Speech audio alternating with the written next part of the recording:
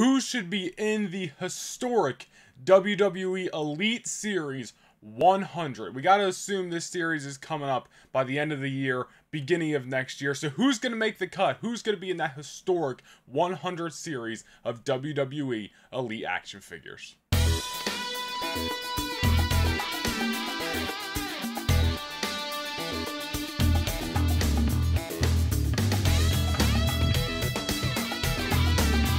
Alright, what is up, nation, and welcome back to Tuesday Night Toys episode number 14 right here on the Noah Nation YouTube channel and of course on your audio platforms. And the conversation that I have lined up for this week is, like I said in the beginning of this video, WWE Elite Series 100. Now I believe we are up to Elite 95. I currently here on, if you go on like Ringside or something like that, that is what they go for pre-order at the moment. I'm pretty sure these sets for Elite Series 96 and 97 have been revealed at this point, so there's still a couple more to go, but we're nearing very close. And the way Elite figures come out, which is very fast for the most part, we gotta assume by the end of this year, beginning of next year, we're gonna at least know who is going to be in WWE Elite Series 100. And the reason I wanted to do a whole podcast talking about this, whether we're here for 20 minutes or 40 minutes talking about this, is because it's a big series, man. Like, a Series 100 is a very big deal. They hit Series 100 with the basic figures a couple of years ago, which was a great set that I didn't pick up at the time, so I really wasn't buying that many basic figures. Not that I am now, but, if these were to come out now, I would have bought the basic 100 set. But,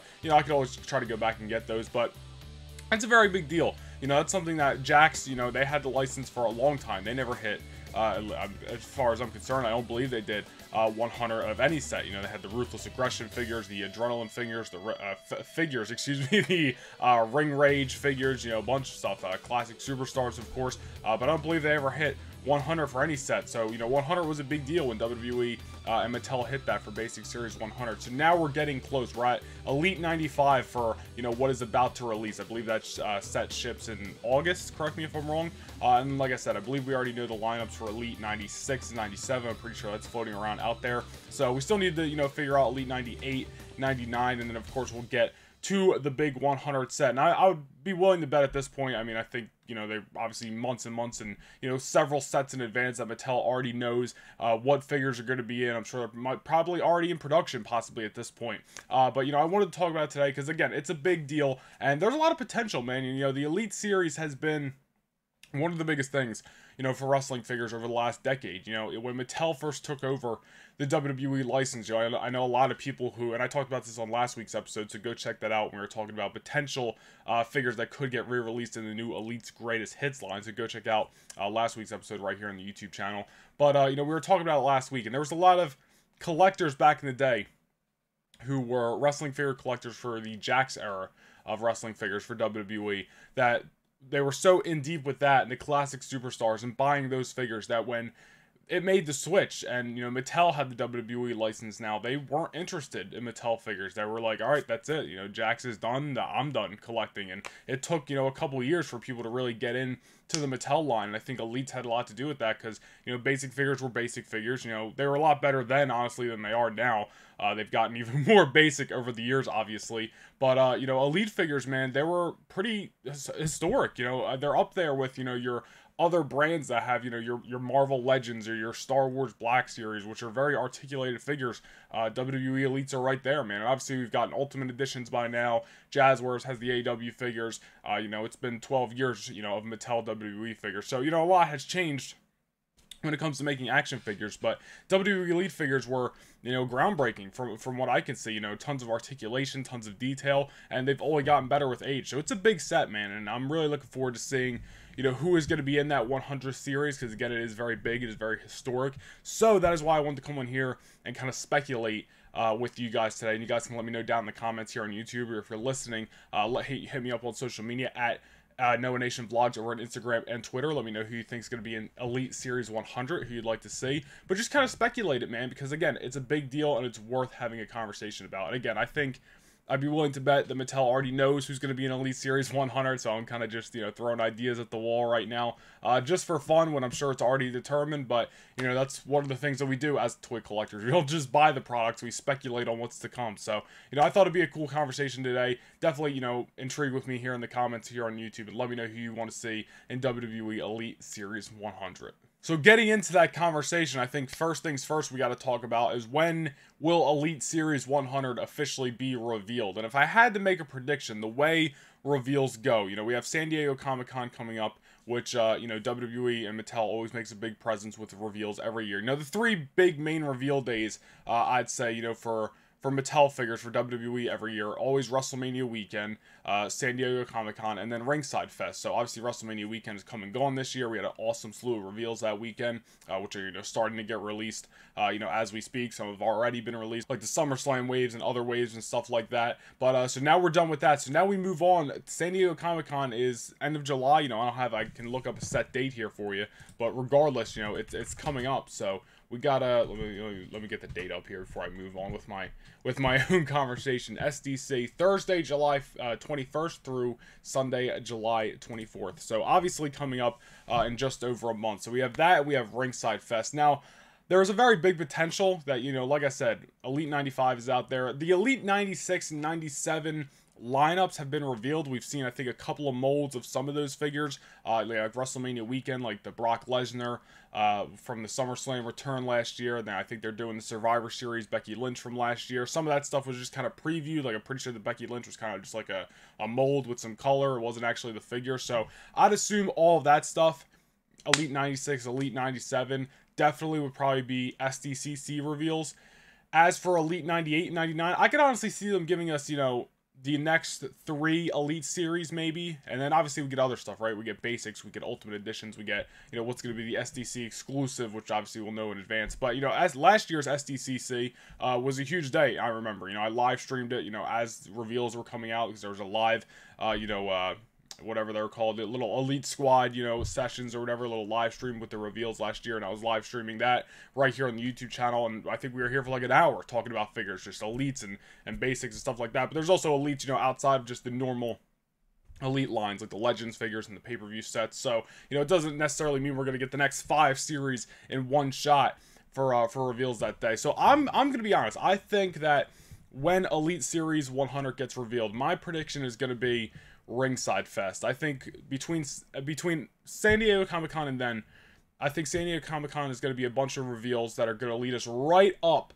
to right before Elite Series 100. Like maybe they give us up to Elite 99 or 98 or something like that. But again, on top of Legends figures and pay-per-view sets and top pick sets and all those other sets that we have for Elite figures. So it's not necessarily just those, the common waves of the figures, excuse me.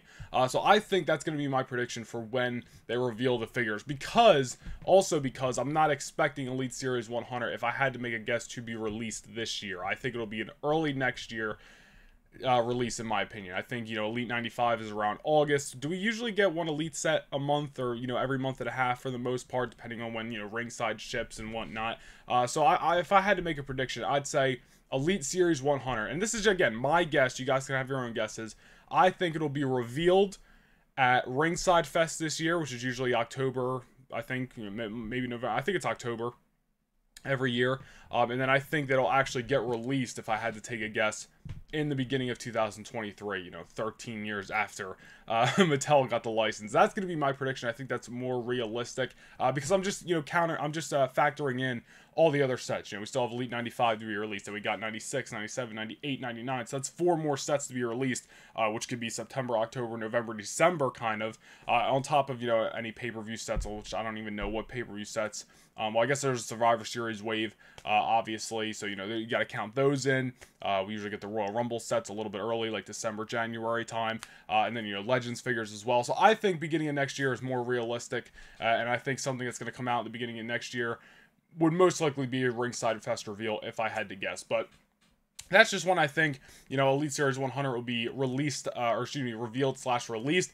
But let's get into who I think may be in the line. Now, I think there's a couple different ways that you can go with Elite Series 100. Again, this is a big one, man. You can't just throw anybody in Elite Series 100, a new freaking, I don't even know. Like, I love Randy Orton, right? One of my favorite wrestlers of all time. I just got in his top talent, top pick, whatever it is, 2023 figure, with the black and yellow tights, which is great, but it's a current day Randy Orton with just a basic change on it. That's not something you're going to throw in Elite Series 100, man. Like, this is the 100th set of Elite figures, not including, you know, Legends and, you know, pay-per-view stuff. It's just the basic line, of course. It's got to be big, so I think there's a couple different ways you can go with it. My first idea, and this is probably the weakest idea, but I think it's a good idea. You know, if they went this route, I personally wouldn't be complaining. I think it'd be interesting, and I think it would definitely be more commemorative, if you will, for the Elite 100 set, more just to kind of celebrate the set and not necessarily get the best figures, if that makes sense. But of course, like I said, they already hit 100 for the basic set, you know, and the basic set came out a few years ago. And of course, that series was The Rock, Shawn Michaels, The Undertaker, John Cena, and Stone Cold Steve Austin. Then there was the Chase variant Shawn Michaels, which I believe was the 2003 Royal Rumble attire. Correct me if I'm wrong. But it's a great set, a Hall of Fame set, of course, with figures for the most part that haven't been released in Elite form. Like, yeah, The Rock, there probably wouldn't be that much of an elite, different Elite figure, and same with Stone Cold and The Undertaker. But I don't believe they've made that specific, you know, that 8-bit shirt from like late 2008, John Cena in Elite form, and those Shawn Michaels attires I don't believe have been made in Elite form. So you can probably pick up what I'm putting down. And my first idea for Elite Series 100 would basically literally be take the figures that you made in Basic Series 100 and just make them in Elite form. That way, Basic Series 100 and Elite Series 100 are the same, but just in their own forms. I think it's a good idea. I don't think it's a horrible idea. It's not necessarily my #1 route probably I would go. I think it's still a good idea, though, and if it were to happen, I wouldn't be complaining. You get 6 figures out of the set. That's, of course, including the Chase figure. Maybe they can add somebody else in there, but then they'll kind of throw off the, you know, what am I trying to say? The resemblance between the two, if you will. And yes, again, some of the figures wouldn't be necessarily the best or the most sought after, you know, characters, or not the characters, but like attires, if you will, because The Rock may not be that much different than other, you know, classic Rock Elites. Or it's the same with Stone Cold. It's just the same Stone Cold, but this one's got white knee braces. Undertaker, you know, it's honestly would be similar to Elite Series 1 Undertaker, except this one's got brown logos on his tights. And then John Cena and Shawn Michaels probably have the best figures of the set, most likely, the most unique, the most colorful, most different of the set, because I don't believe, again, those attires have been made in Elite form. So again, I don't think it's the greatest idea in the world, but I think it's a good idea. And if they went that route to just kind of, you know, have the same figures that are in Basic 100 be the same figures that are in Elite 100, just in their own forms, I think it would be a good idea to kind of have that resemblance there. Let me know what you guys think of that idea down below in the comments. Would you guys want to see that? But again, that's just idea #1. I'm not saying that's my #1 idea that I would do. I just think it's worth noting as an idea, especially if they did. And I'm sure they'll do this anyway, but for Elite Series 100, like they did for Basic 100, kind of have those, you know, exclusive, I guess you could say, or different cards, or in the Elite case boxes for them with that, you know, nice black and silver, a little bit of a different artwork job, just to commemorate Series 100. I think that'd be very, very cool. I would be down for that. It would be a nice little resemblance there. So that is my first idea, excuse me, for Elite Series 100. So moving on from that, my next idea for Elite Series 100, and again, let me know you guys' ideas down below in the comments, but my next idea, and I don't think this is the best idea either, not because it's a bad idea, but because they're doing the greatest hits line.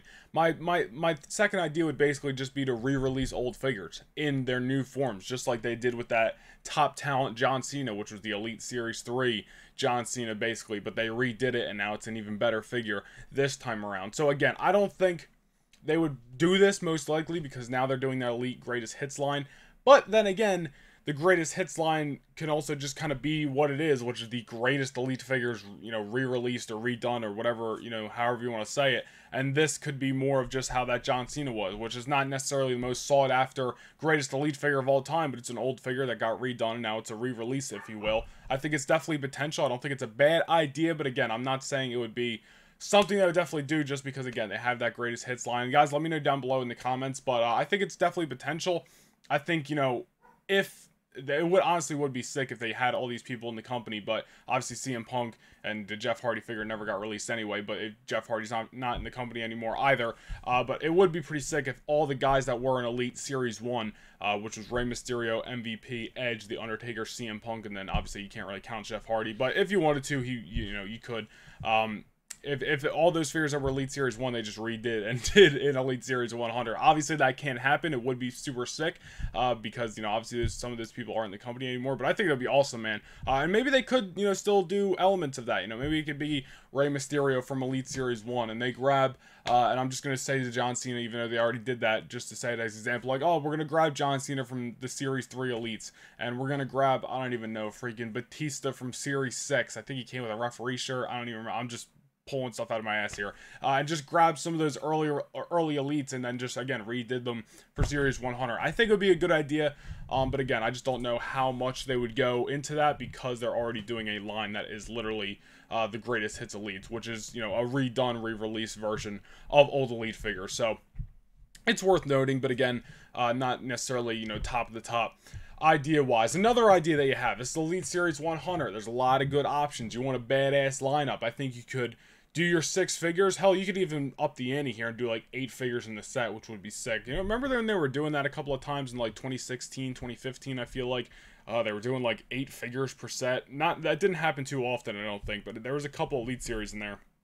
I don't know which ones off the top of my head, but that just had like two, like they'll have like 2 legends in there and like 2 guys from NXT. There was like a couple lines that had like 7, 8 figures. Obviously 7's, you know, I guess normal because of the chase figure, but there was like 8 figures in there. It's weird. But that would be pretty sick if they upped the ante with the quantity of figures you get in the set. But let's just say it's gonna be 6 figures, not including a chase. Maybe you can cut it down the middle. Maybe you can give us 3 legends and 3 current superstars in Elite Series 100. Obviously, they have the Legends line, but they still throw out Legends in the Elite line. You know, in Elite 94, we got Bret Hart and the British Bulldog, so, which I'd have to get those figures. So, this is my collection, but, you know, just, that's an example there. And I don't know who you could pull. You know, maybe you could pull, you know, your 3 top current superstars today. Maybe Elite Series 100 is where we get the first Elite Cody Rhodes back in the line. I think that'd be a great idea. You know, I think they'll probably go... They might even go ringside exclusive for the first Cody Rhodes back. I'm not sure, but I think throwing a first Cody Rhodes back in the WWE, his first figure back in the Elite Series 100 would be sick. And then imagine the 3 current guys, hypothetically, if my idea were to be true, were Cody, you know, maybe it's Seth Rollins in his WrestleMania attire from this year or something like that, or, you know, I'd say Roman Reigns, but he's getting that Ultimate Edition figure. He's had a couple Elites. There's really not many different, you know, attires I could do, but I'm sure they would still squeeze one out. So let's just say Roman Reigns. I don't know. Cody, Seth, Roman Reigns is like your top 3. And then maybe your 3, you know, legends are, I don't know, Stone Cold and his WrestleMania. I'm saying WrestleMania, even though all the WrestleMania ideas are probably going to be in next year's WrestleMania line anyway. But, you know, I'm just hypothetically speaking, so it doesn't matter. Stone Cold and his WrestleMania gear from this year. Maybe it's a throwback Undertaker. Maybe it's a Rock or a Cena or something like that. It doesn't matter. But just maybe that would be a sick line, or sick idea, I should say, for Elite Series 100. We cut it down the middle. 3 top current superstars, 3 top legends, some of their best looks, just to celebrate 100. I think that'd be a good idea. That's probably the best idea so far, and also a realistic idea for Elite Series 100. And again, you know, I said this a couple times at the beginning of the video. If I had to make a bet, I'd bet that Elite Series 100 is already decided, already in production. You know, probably not, maybe not in deep in production, but at least already decided who's going to be in that line, and you know, is about to be in production or something like that. I don't know, but I'm just saying, if I had to bet, I think it most likely is, and I'm sure they at least already know who's going to be in that set. But again, we're just here for fun, just here to speculate anyway, so it doesn't really matter. But last but not least, and this is kind of an overall, this isn't even an idea, this is just kind of my overall thing, but again, I think I said this in the beginning when I was talking about the ideas. Elite Series 100. It's big, it's historic, it's a big deal.